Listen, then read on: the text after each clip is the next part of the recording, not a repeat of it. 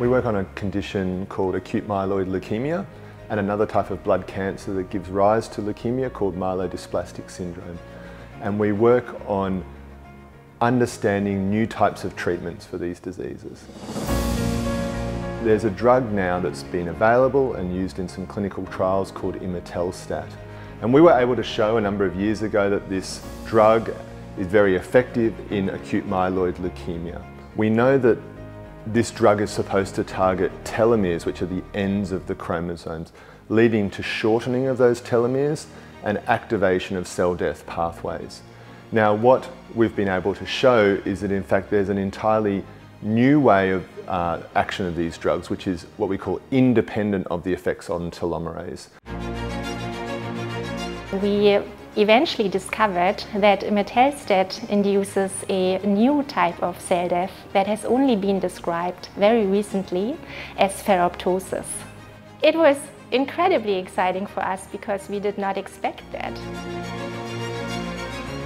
Imetelstat enters the cell where it works with two important enzymes to produce lipid radicals that then cause the rupture of the cell membrane, eventually leading to cancer cell death.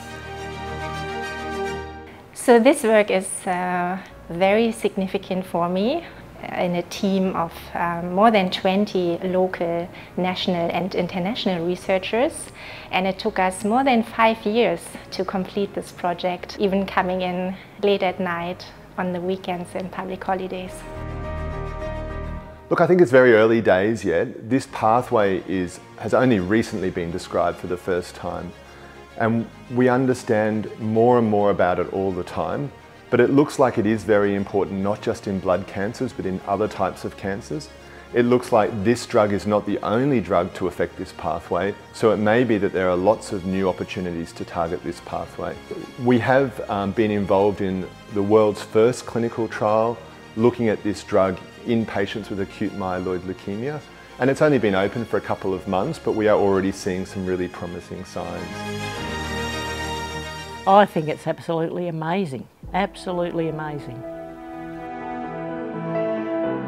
I had to go to my local doctor to have a normal blood test, a 12-monthly blood test, and I went and did that, and he rang up when the results come back at 5 o'clock that night and said that your blood count is dangerously low, get to hospital now. And so packed the bags and took off to hospital, and they told me that you've got leukemia, but don't worry, it's treatable. Well, I think I was in shock, but I sort of accepted it. Okay, so I've got this, will fix me. We have now many opportunities and more ideas on how we can drive the drug development for leukemia further. And one very exciting thing is I think the work on understanding the combinations of these drugs with existing treatments such as chemotherapy or other novel treatments for cancers is really at its very infancy. So there's a great scope for new understanding and new opportunities there. Keep up the good work.